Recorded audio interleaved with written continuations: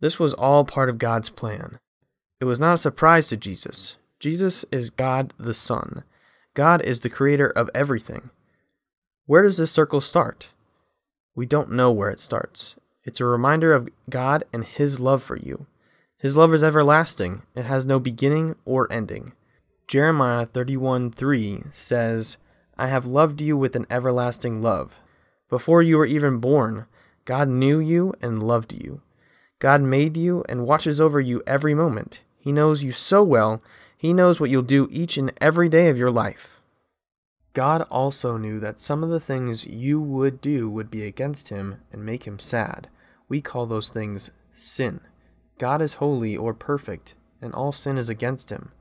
The punishment you deserve for sin is separation from God's love, peace, and joy right now on earth, and ultimately forever in a place of punishment. This is not what God wants for you. He wants you to be with Him forever instead of away from Him. But God loves you and wants to bring you close to Him. That's why He sent Jesus, God the Son, to earth to pay for your sins. Jesus never sinned, but He suffered, bled, and died on a cross for sinners like you and me so we can be forgiven. After Jesus died, He was buried. But on the third day, He came alive again. Today, He is alive in heaven, ruling as King.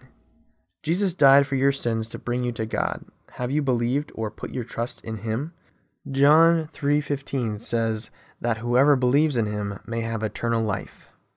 To believe is to trust Jesus completely to take away your sin. If you trust Jesus as the only one who could pay for your sin, you will have eternal life, new life with God that starts now and lasts forever. God will forgive your sin and help you love Him and live for Him. Word up! Jesus forgives. This was all part of God's plan.